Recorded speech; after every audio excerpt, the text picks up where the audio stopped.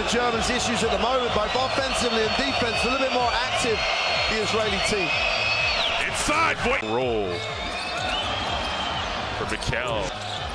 Plays here in the domestic league. They know him well. Voigtman inside.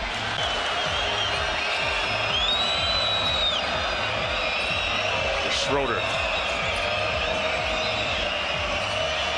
Looking to get by Timur. And the foul here. The crowd stands, trying to intimidate the offensive possession. 10 on the clock. Schroder goes because he knows they have a foul. Going before you foul. That's just, he's picked it up now, then you foul him. Come on, that's just, if you get beat, get beat. He went early because he felt as though they had the foul to give.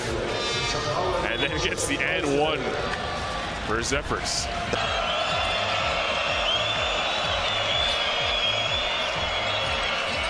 Nice. Looking for help, picked up his dribble in the dead area. Schroder, shot out. 8 points already for Hal.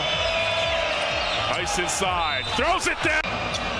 Saw the Ukraine upset Georgia earlier on today. Look at Schroder splitting the D. Finds Dice, puts away on. Watched by Akpinar. Skip pass. Final possession, potentially for Germany in the half. Schroder knifing in. Heckman.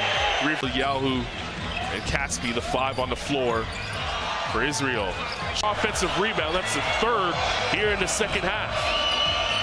Schroder left it alone, Voigtman! Enzing sets the screen for Schroder. Schroder says clear out. He wants to go one-on-one on Blazer. Blowing right by him, and the similarity how you stop is that, okay, Blazer switch. Now, Panini knows it's happening. So is it better that he steps right in and forces him to kick it? Or is it better he waves his arm out and he gets another and-one? That's a 6 and 1 play for Germany in this game. Schroder probing, now pulls it back out. Mikkel on him. Benzing sets the puppies, lets it. Ahead, Howell was ahead of the wing. Dice tries to go back door, it's Benzing. Leave him and let him play now, just let him play.